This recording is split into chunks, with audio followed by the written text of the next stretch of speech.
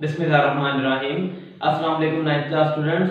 बेटा अभी तक हमने chapter number 2 structure of molecules में डिस्कवरी ऑफ इलेक्ट्रॉन और डिस्कवरी ऑफ प्रोटॉन को डिटेल में पढ़ लिया। तो बेटा अब हम आ रहे हैं डिस्कवरी ऑफ न्यूट्रॉन की तरफ। बेटा डिस्कवरी ऑफ न्यूट्रॉन पढ़ने से पहले एक चीज क्लियर करना चाहिए कि न्यूट्रॉन की बेसिकली वजह क्या बनी डिस्कवर करने की। तो बेटा अभी तक हमने डिस्कवरी ऑफ इलेक्ट्रॉन और डिस्कवरी ऑफ न्यूट्रॉन की, लेकिन इन दोनों की बेस पर साइंटिस्ट किसी भी एटम का एटॉमिक मास डिफाइन नहीं कर सके। तो बेटा रदरफोर्ड ने 1920 में बेटा इस चीज को सजेस्ट किया कि कोई ना कोई हमारे एटम में ऐसा पार्टिकल जरूर मौजूद होना चाहिए जो कि न्यूट्रल हो, जिस पर कोई चार्ज ना हो, लेकिन वो हमारे प्रोटॉन के मास के इक्वल हो, उसका मास प्रोटॉन के मास के बराबर होना चाहिए। तो बेटा जैसे ही इन्होंने ये सजेशन दी, उसके बाद हर साइंटिस्ट ने इंडिविजुअली इस पर अपना एक्सपेरिमेंट स्टार्ट कर दिया और एट लास्ट 1932 में चैडविक ने हमारे एटम्स में प्रोटॉन्स को न्यूट्रॉन्स को डिस्कवर किया। अब बेटा डिस्कवरी का प्रोसीजर हम यहाँ पर पढ़ते हैं कि किस तरह से इन्होंने न्यूट्रॉन्स को डिस्कवर किया। तो बेटा बेसिकली इसके लिए इन्होंने एक आपके पास बेरिलियम टारगेट लिया, वो किसी भी शेप में ले सकते हैं, लेकिन हमने इधर रॉड शेप में लिया है। तो इस पर इन्होंने अल्फा पार्टिकल्स को बम्बार्ड करवाया। बम्बार्ड मींस इन्होंने अल्फा पार्टिकल्स इस पर हिट करवाए और इससे इनको दो प्रोडक्ट्स मिले। एक इनको कार्बन एटम मिला और दूसरा इनको न्यूट्रॉन मिला। इसका बेटा केमिकल रिएक्शन नीचे देखते हैं। बेरिलियम टारगेट आपके पास यहाँ और हीलियम मींस अल्फा पार्टिकल्स आपके पास इधर मौजूद हैं।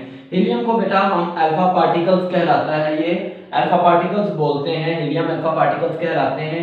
तो बेटा अब सिंपल आप यहाँ पर चीज देख सकते हैं कि यहाँ पर आपके पास 4 इलेक्ट्रॉन बेरिलियम में है और 2 इलेक्ट्रॉन हीलियम में है। इसका एटॉमिक मास 4 है और इसका एटॉमिक मास 2 है, जिसको बेटा अगर हम आपस में सम करें तो ये होता है आपके पास 6 और यहाँ पर बेटा आपके पास कार्बन में 6 इलेक्ट्रॉन्स मौजूद हैं। तो मींस ये आपका काम बैलेंस हो गया। नेक्स्ट बेटा यहाँ पर आपके पास इसका एटॉमिक मास 9 है बेरिलियम का और हीलियम का एटॉमिक मास आपके पास 4 है। 9 + 4 यहाँ पर बेटा बेसिकली आपके पास आना चाहिए 13, लेकिन कार्बन में आपके पास 12 है। इसमें से बेटा एक न्यूट्रॉन किधर गया बेटा, वो हमारे पास इधर हमें साइड पर मिल गया, जिसकी सर चैडविक ने डिस्कवरी की 1932 में। और बेटा इन्होंने ये चीज ऑब्जर्व की कि ऐसा एक पार्टिकल हमारे एटम में मौजूद है जो कि बहुत ही ज्यादा पावरफुल, हाईली पेनिट्रेटिंग है।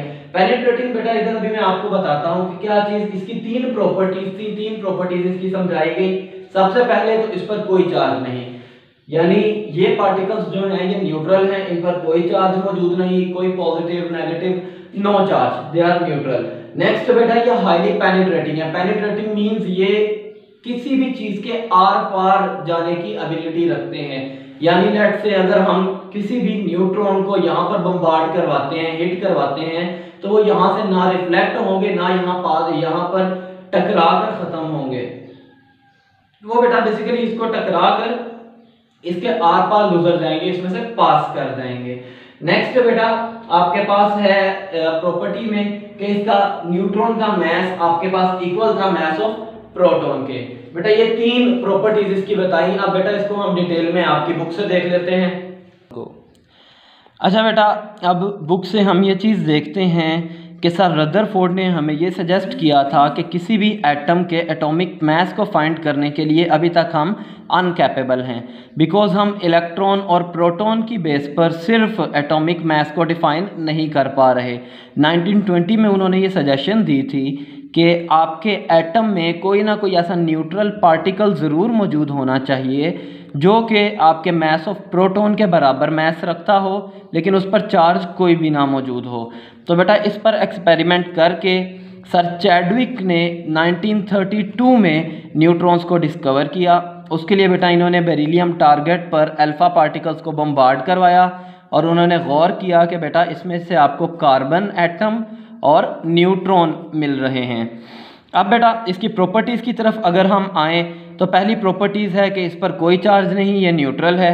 दूसरी ये हाईली पेनिट्रेटिंग है, मींस इसकी पेनिट्रेशन पावर बहुत ज़्यादा है, ये किसी भी चीज़ के आर पार जाने की एबिलिटी रखते हैं। और लास्ट इसकी प्रॉपर्टीज़ देखें तो बेटा ये पार्टिकल्स जो हैं इनका मास नियरली इक्वल है मास ऑफ प्रोटॉन के। तो बेटा होपफुली आपको इसकी ठीक से अंडरस्टैंडिंग हो गई होगी।